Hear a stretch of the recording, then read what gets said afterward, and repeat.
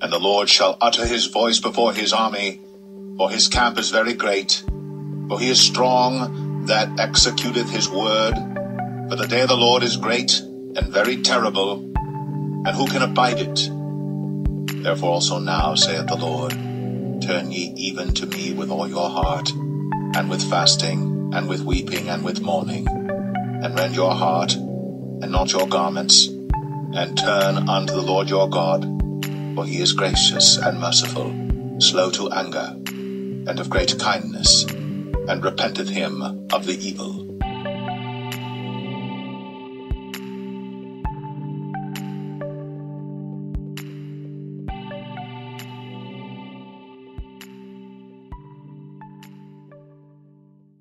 There will be wars and rumors of wars. Do not be afraid. The scriptures went on to say that all this will happen, but the end is not yet. And ye shall hear of wars, and rumors of wars. See that ye be not troubled, for all these things must come to pass, but the end is not yet. Israelites, the Most High prophesied about the times we're living in. When trouble arise, do not be alarmed, but be vigilant. The scripture said, nations shall rise against other nations. For nation shall rise against nation, and kingdom against kingdom. And there shall be famines, and pestilences, and earthquakes in divers places. All these are the beginning of sorrows.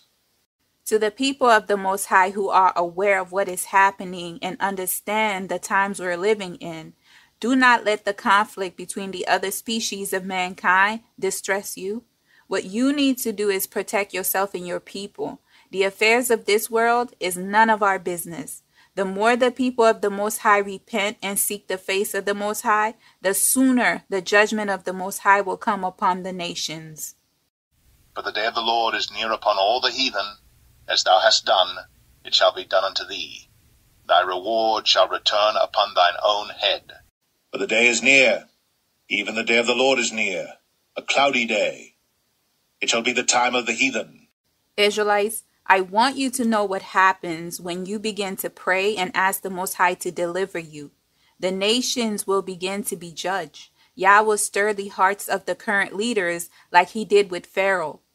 And the Lord hardened the heart of Pharaoh, and he hearkened not unto them, as the Lord had spoken unto Moses. Before the Most High delivered his people out of Mizraim, he sent multiple warnings via Moses and Aaron. After he sent the warnings, the Most High sent many plagues that destroyed the land of Mizraim. The city where the Israelites dwell was not affected by the plagues. Once Pharaoh had enough, he decided to let the people of the Most High go. And Pharaoh rose up in the night, he and all his servants and all the Egyptians. And there was a great cry in Egypt, for there was not a house where there was not one dead. And he called for Moses and Aaron by night, and said, Rise up, and get you forth from among my people, both ye and the children of Israel, and go, serve the Lord, as ye have said. Also take your flocks and your herds, as ye have said, and be gone, and bless me also. As the people of the Most High began to leave the land of Mizraim, they had to exercise great faith to successfully leave the land of Mizraim. Pharaoh had a change of heart and sent his army against the Israelites. The people of the Most High were cornered. They had Pharaoh's army descending upon them on one side and a body of water on the other side. The Most High put his people in a position where they could only rely on divine intervention to be delivered. The Most High did this to test the heart of his people, as well as to show the world there is no other God like the Elohim of Israel. The scriptures reveal the Most High parted the sea to allow his people to escape Pharaoh's army. When the Israelites made it across the seabed, the waters returned, killing Pharaoh's army. And Moses stretched forth his hand over the sea, and the sea returned to his strength when the morning appeared, and the Egyptians fled against it. And the Lord overthrew the Egyptians in the midst of the sea. And the waters returned and covered the chariots and the horsemen and all the host of Pharaoh that came into the sea after them. There remained not so much as one of them. In the midst of trouble, the Most High will rescue his people, those whose heart is perfect towards him. The scripture said the Most High appoint leaders, and Yah dethrone the leaders as well. The other species of mankind swear they are in control.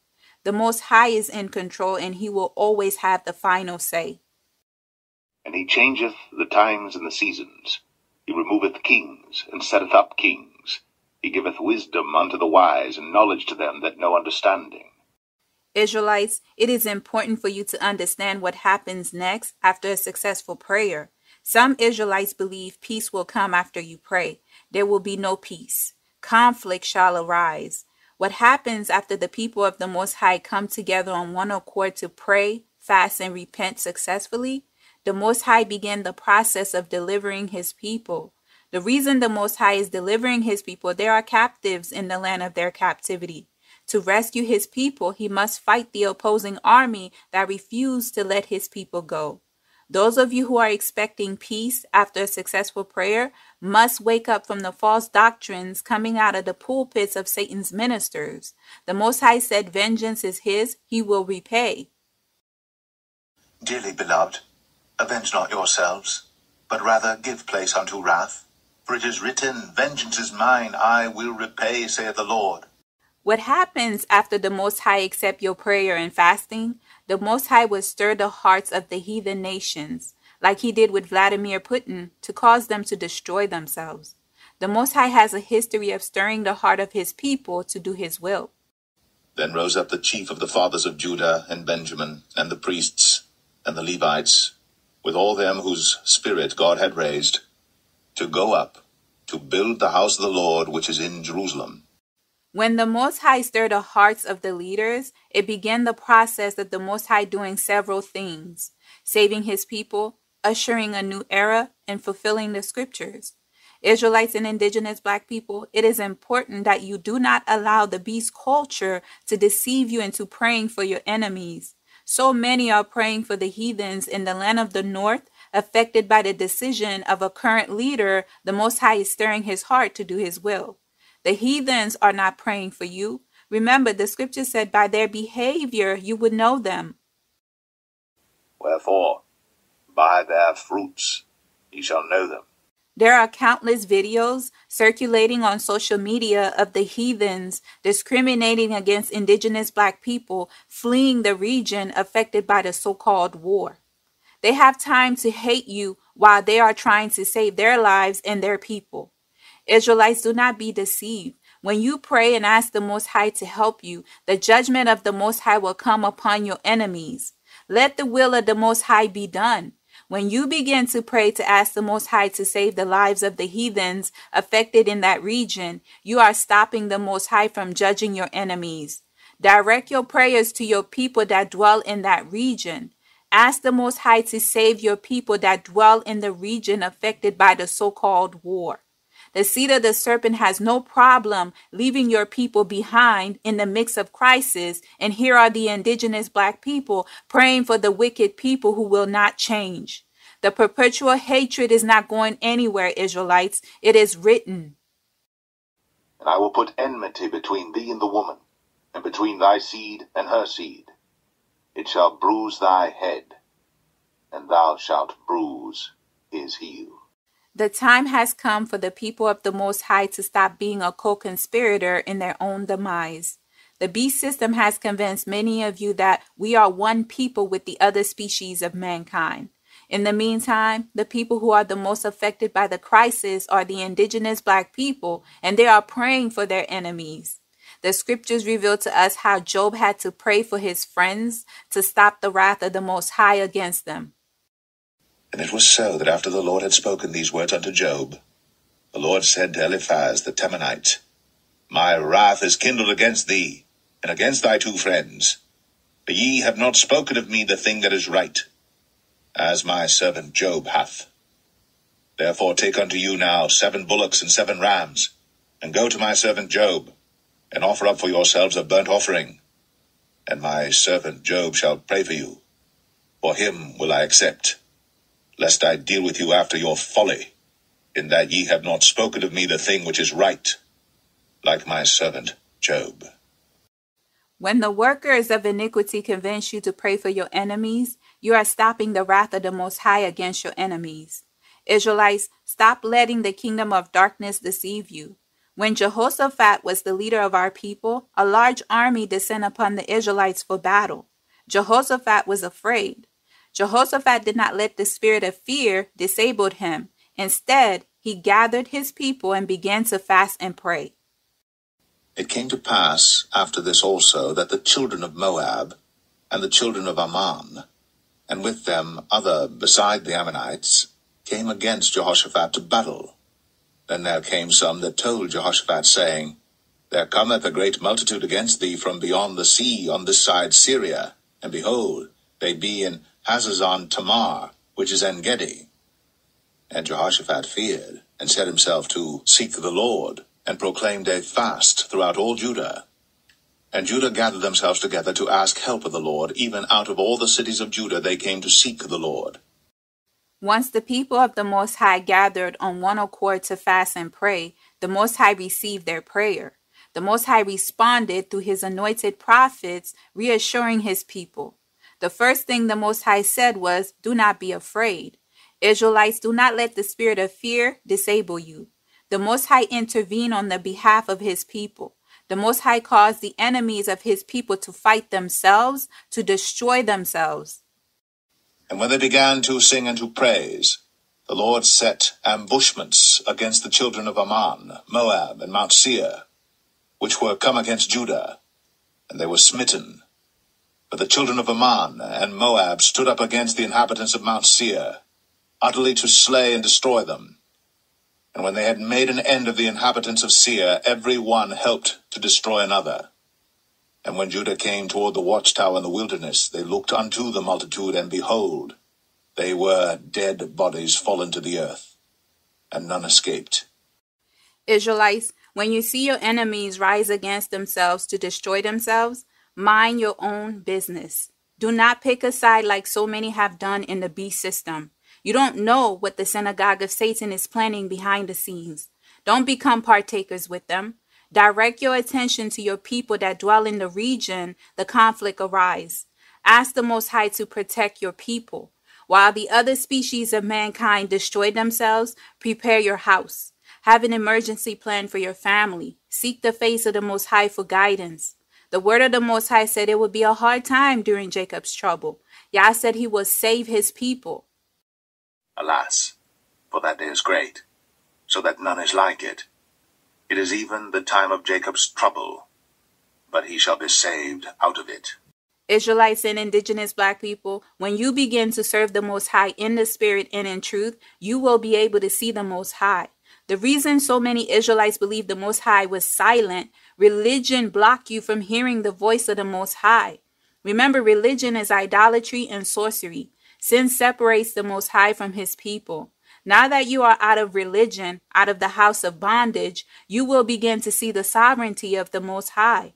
The word of the Most High is alive. For us in the awakening, we can see the hands of the Most High. Israelites, I ask that you do not let the workers of iniquity in the beast system deceive you into saving the lives of the wicked by praying for them. Let the judgment of the Most High be done towards the enemies of the Most High and his people. Not all will be saved. Everyone must comprehend that only a few was chosen. It's only a remnant that will be saved. Isaiah also crieth concerning Israel, Though the number of the children of Israel be as the sand of the sea, a remnant shall be saved. The other species of mankind know who you are. They know your history. They know everything about you. They know what bloodline you come from, and they know who the chosen people are. It's Israelites and indigenous black people who are now figuring out their names, legacy, heritage, bloodline, and culture.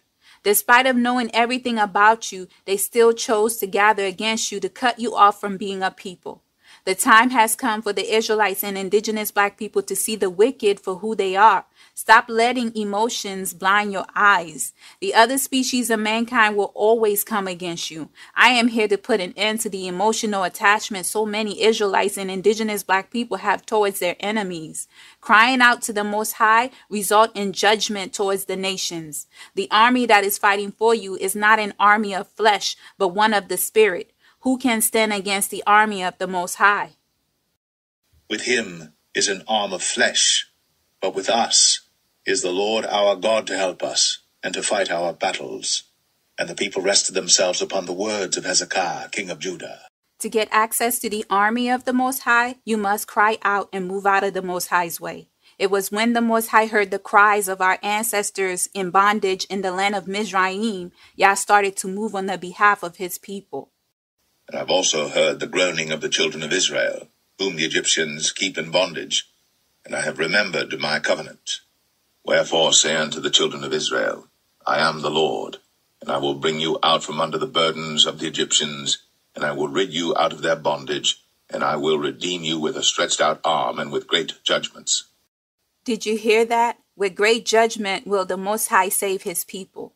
Once our cries reach the ears of the Most High, the nations will be judged. Your enemies will not suddenly like you. The enmity between the two species of mankind will not allow it.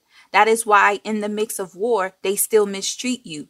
China did the same to the indigenous Black people during the pandemic.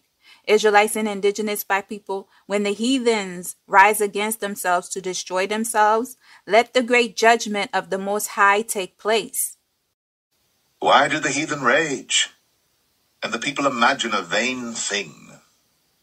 The kings of the earth set themselves, and the rulers take counsel together against the Lord and against his anointed, saying, Let us break their bands asunder, and cast away their cords from us.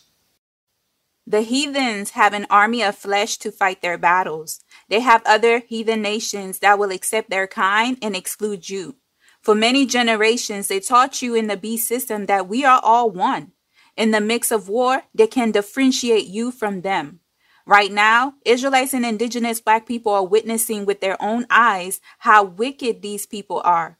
They speak nothing but lies.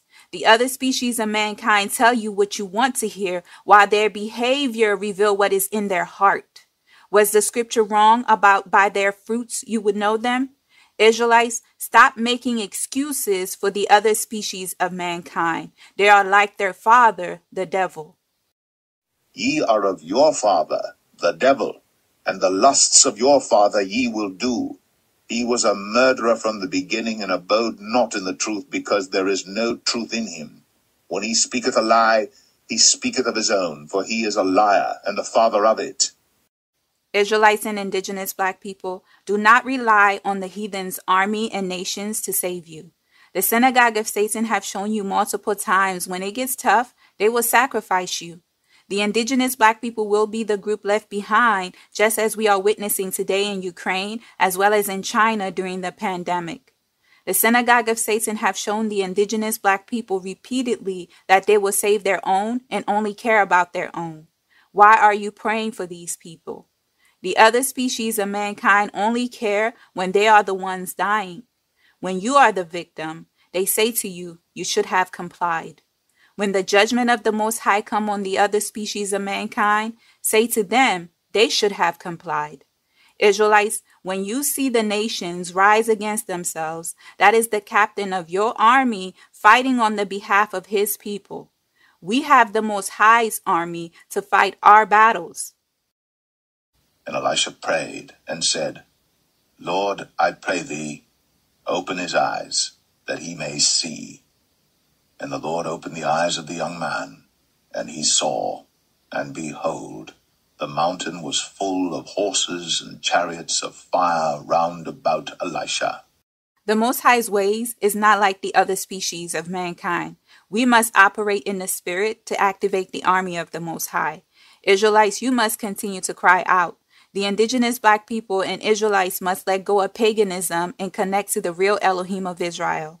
Once you pray to be delivered, the Most High will respond accordingly.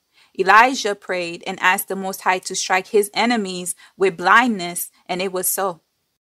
And when they came down to him, Elisha prayed unto the Lord and said, Smite this people, I pray thee, with blindness. And he smote them with blindness according to the word of Elisha. Like Elijah, we are connected to the same power that strike his enemies with blindness. We have an incredible power ready and able to help the people of the Most High. The Israelites and indigenous Black people need to tap into that power. Let go of the ways of the heathens. The other species of mankind is not going to help the indigenous Black people. Like our ancestors who had Pharaoh's army on one side and a body of water on the other side had their backs against the wall, they had no choice but to cry out to the Most High for help. Israelites, cry out and ask the Most High to save your people. For once in your lives, worry about yourself and your people. He that heareth you, heareth me, and he that despiseth you, despiseth me, and he that despiseth me, despiseth him that sent me. And the 70 returned again with joy, saying, Lord, even the devils are subject unto us through thy name. And he said unto them, I beheld Satan as lightning fall from heaven. Behold, I give unto you power to tread on serpents and scorpions, and over all the power of the enemy, and nothing shall by any means hurt you. Notwithstanding, in this rejoice not, that the spirits are subject unto you, but rather rejoice, because your names are written in heaven.